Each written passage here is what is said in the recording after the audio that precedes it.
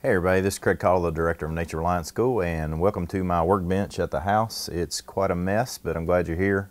Today I'm going to show you how to make a survival bracelet using the Cobra stitch. Thanks for joining us.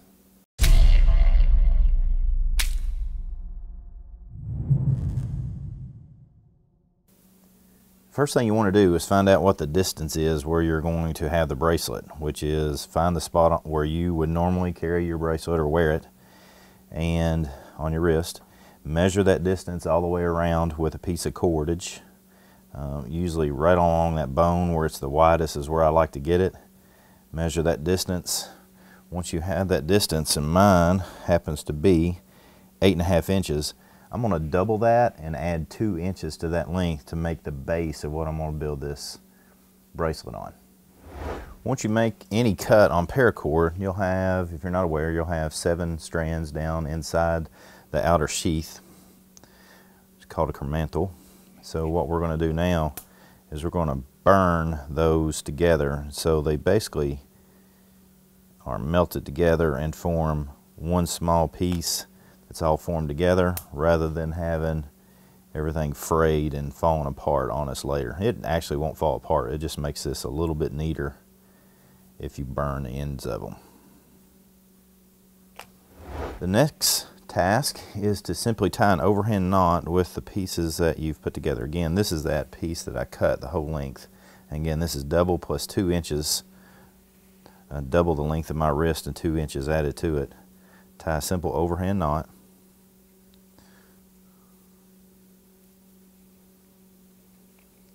And get it all the way up to the end. Basically, you've got a loop with the overhand knot on the bottom, and this is going to be your stopper when you get done for the bracelet. Once you get that cut and burnt on both ends and you tie an overhand knot, you simply wrap that around your wrist, and that's going to be the basics, or the basis of your bracelet right there. The next part of this is to set this up so you can start making your weave on the bracelet itself, and there's 100 different ways of doing that. You can actually just simply hold it in your hand and do what I'm about to do, but I'm going to actually strap this down to actually going to put some nails into this board so that this is stretched out along the board, and I'm going to hold it up here. Usually I just do this freehand, but I'm going to hold it up here so that you can see better what I'm doing. You don't have to do it on the board unless you just think this is easier for you. I'm just doing it so you all can see that. So again, this is going to be the basic structure for the bracelet, and I've made this with tan, and I'm going to then put OD green paracord as my weave. So you can do it any color you want to. It doesn't really matter, obviously, but I'm going to show you those two because those two are different colors, plus I like everything that's earth tone color, so that's my choice. Now, to get the paracord to basically go from, you want to leave about 1 inch up top and 1 inch at the bottom so everything can connect properly. You're going to need to make a weave all the way that length minus basically 2 inches. So because we already know the length of that, what we want to do is we want to get a foot of paracord. That's 1 foot of paracord for every inch that we're going to weave all the way down that bracelet. So that's what I've got here. I've got about a little over 6 feet of paracord to make up the bulk of the bracelet. And again, it's not a huge issue if you cut more. You just don't want to cut not enough cordage. And you can also do this bracelet where all of this is one big piece. It's a little bit more technical, so in this beginner video, what I thought I'd do is just show it with different pieces. So this is one piece. Obviously, this is another separate piece. The next part of this is, if you, and I'm sure you will, but you'll watch a lot of videos on YouTube on how to do this. And this is the way my family does it, because quite frankly, we're interested in having a bracelet that is functional and not necessarily all about fashion. But all you do is tie a simple knot and slide that knot to where you want it on your bracelet. Okay, so again, you're going to leave this space right here for your knot on your tan piece to slide back through and fasten it to your wrist. That is step number 1. Now what we're going to do is I'm going to try to get a better angle on this so that you can see the actual weave and how we go about doing that. Next part is real simple. Once you get in a rhythm, it goes rather quickly. So basically what you've got is you got a knot that is again about 1 inch from the top of the loop, and I've got 2 even ends of paracord on either side of the knot. So let's just start with the right. We're going to take the right and we're going to make 1 loop and lay that loop on top of the tan portion of the main bracelet. I then take what was the left, lay it directly on top of that, right alongside the tan, bring it in behind of the tan, and then pull it up through that loop. I then cinch all this together, pulling it tight.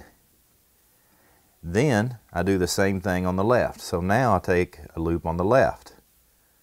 I lay what is on the right on top, right next to the tan, put it in behind the tan, and then pull it out on the left side, and I cinch that up. So I'm simply going to follow that pattern all the way down until I got enough of the bracelet that I want, which is basically I'm going to run out of paracord. I'm going to do that and then I'll come back to you.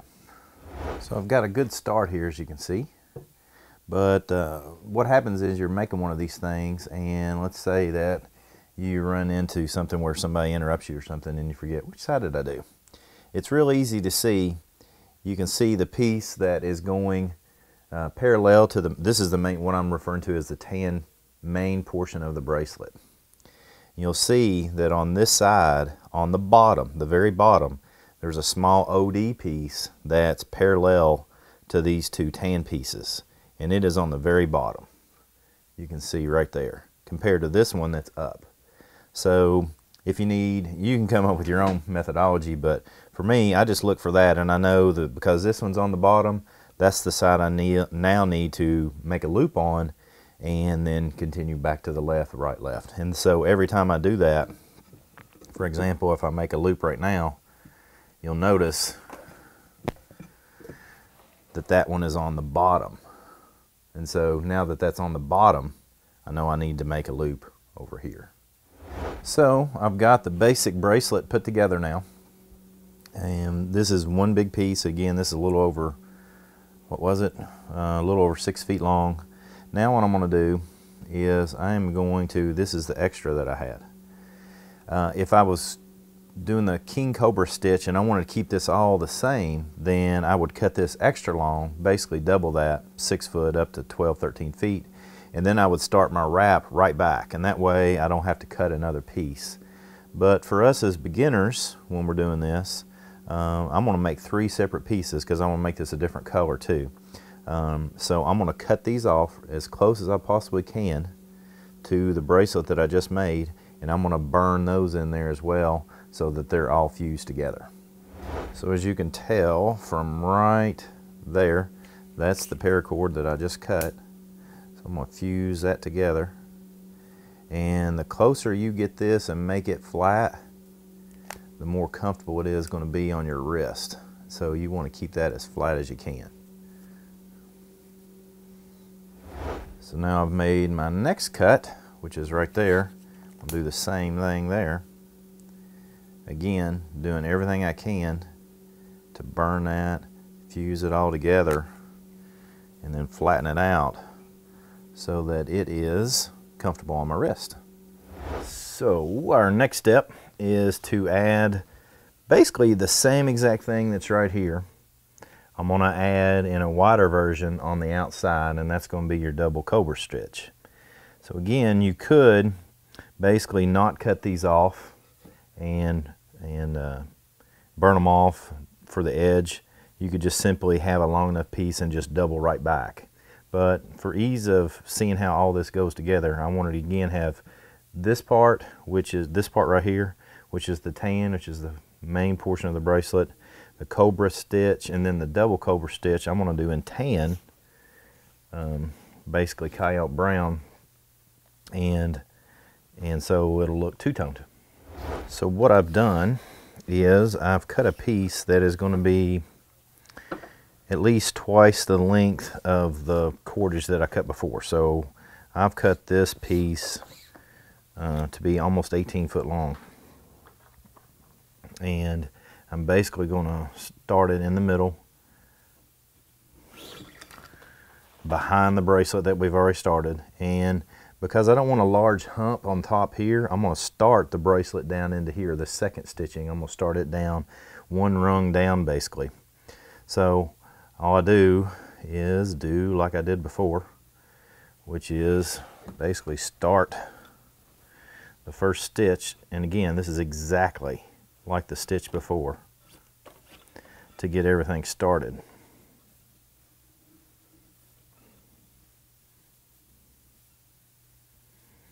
And I like to start it right there. Again, basically one rung down on this stitch. Now I'm going to start weaving again, just like I did before.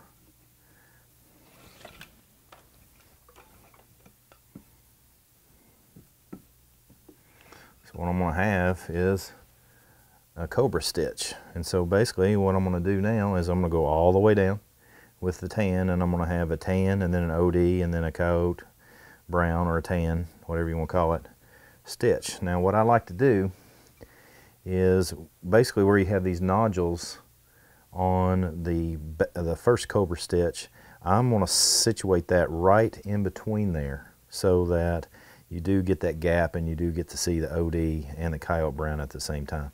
So I'm going to do that all the way down through here, and then I'll come back to you.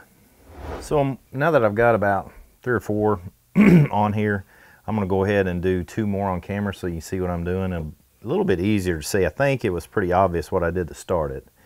Now again, so that you can see what we've done, here's the part that I was talking about in the last stitch, this part right here, which indicates I need to start my loop on this side. So I make my loop, lay this on top of it, and then the piece that I laid on top, I pull in behind and pull through that loop. And then again, I cinch that down. Now I've got this part right here that I was mentioning before. This is always my indicator. You might find a different part that you like, but that's my indicator that I need to be on this side. So again, I make a loop, I'm making a loop with the left portion of paracord. I take the right portion of paracord, put it on top of that, wrap it completely behind the whole bracelet, and then pull it back through the loop, and then cinch it up. So that's 2 more stitches there on that. Now, a word of caution to you. You'll see a lot of guys and gals that when they're doing this, they take great pride in the fact that this is really, really tight. I understand that. It makes for a really pretty bracelet. The problem with that is that when you need to use it and when you actually have to cut it and start pulling it apart, it's incredibly hard to take apart. I've had to actually utilize a bracelet before, take it apart to utilize it in a class.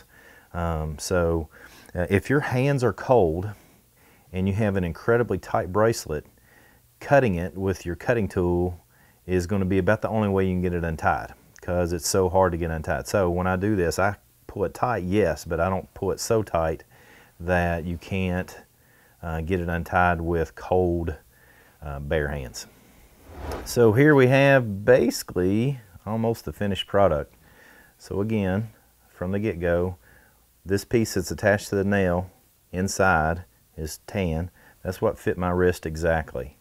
And then inside here, this is what is OD. That's the OD green paracord. That was basically the first cobra stitch. And then on the outside, I have yet again put coyote brown on the outside tan. Most people call it tan, but it's coyote brown. Paracord on the outside. And now I need to cut off what little bit of extra that I have. And I'm going to burn these edges so that it all is fused together, and then I'll have a finished bracelet.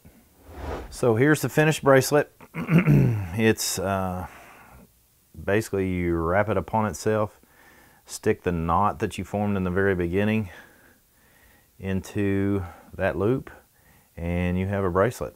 And basically what you're going to end up with is, what is that, about a little over 30 foot of paracord right here, real easy like. in one paracord bracelet. Hope you enjoyed that. And if you have any questions, just shoot us an email, info@naturereliance.org. I'm Craig Cottle with Nature Reliance School. Come on, join in. Let's learn together.